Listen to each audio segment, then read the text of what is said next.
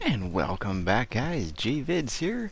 Today we are in Stillwater Creek, and it's one of my favorite little spots to stop in here, and we're going to want to come to this location here, guys.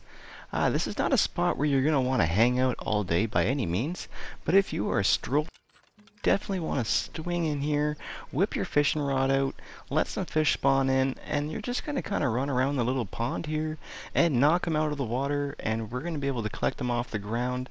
Super easy and super fun to do. A little bit of a change. As you see, we're getting some nice, I think they're largemouth or smallmouth bass. We're going to be picking up largemouth bass. And we're going to get a whole bunch of other little guys here. Now keep in mind, guys, I know everyone's going to ask me, oh, they're only 1 star now though, they patched that. No, they have not. Once the fish actually go into your satchel, they do turn into a 3-star again. So you guys have no worries there. You can definitely pick them. This guy's kind of glitched there. Oh, there he starts moving now.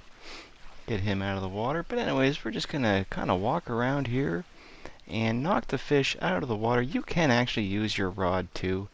Depends on how you're feeling, but I like to kind of do this. Gives you a little bit more things to move around on.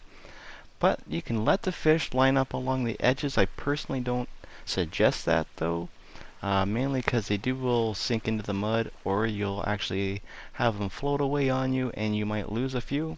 So it's best just to kind of pick them up as you go. But we're going to get some chain pickerel, some redfin pickerel, some rock bass, largemouth bass, bluegill.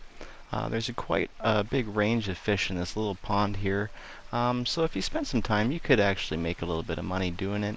But it's definitely just a spot to swing in here when you're strolling by doing some collecting or hunting or whatever. If you're in the area, definitely stop in and just do a few laps within here after you've cast it in. And definitely pick up a few little fishies on the way. I definitely do it every time I come by, and you know what? I can usually make a good $20 to $30.